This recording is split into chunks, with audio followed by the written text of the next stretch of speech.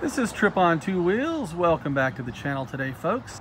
Today, a very simple little video on how to tell whether a motorcycle you're looking at has ABS brakes or not. Let's say you're a brand new rider. Let's say you don't know much about ABS brakes. Let's say you're curious if a bike has ABS brakes on it or not. Unless you know how to tell, you don't know how to tell. Let's go inside and get educated, shall we?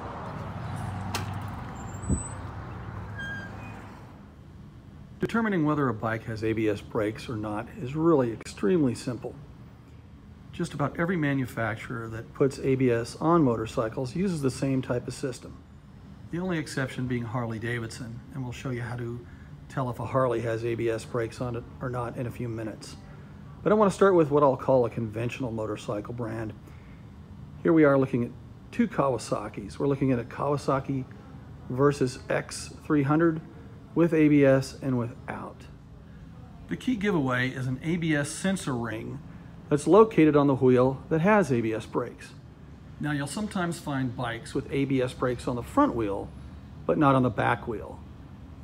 I don't think I've ever heard of a case where it's been the other way around. On small bikes, it's not uncommon to find ABS just on the front, but on most bikes and bigger bikes that have ABS, it'll be both on the front wheel and the back wheel. Now there's several ways to tell whether the bike has ABS or not, but there is one very simple one, and that's the ABS sensor ring. So let's look down here at the Versys X300 with ABS. You can see that slotted sensor ring, that ABS sensor ring. Some people call it an ABS tone wheel. But if the bike doesn't have this on the front wheel, it doesn't have ABS on the front brakes, period. And you'll notice the bike also has ABS brakes on the rear wheel. Now there's also a few more subtle ways to tell, but you really don't need to pay attention to those. And I'll tell you why. You notice the ABS label here on this bike. It does have ABS. But let's say that fender might have been cracked or replaced or repainted, or someone just didn't like labels on their bike and took them all off. How would you tell then? There's also some differences in the brakes. The brake system just slightly, but there's really no point in knowing all of that. All you really have to do is look for either the presence or absence of the ABS sensor wheel. So now a quick review for those of you who might have been sleeping during the early part of this video, which if you were, I completely understand.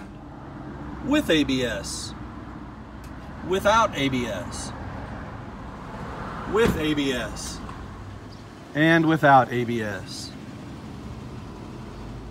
Again, virtually every motorcycle manufacturer today uses the same sort of ABS system, with the one outlier being Harley Davidson. Now let's head over to Harley Davidson and check out their bikes. Harley Davidson. Their ABS sensors are set up a little bit differently, and there's a different way to tell whether their bikes come equipped with ABS or not.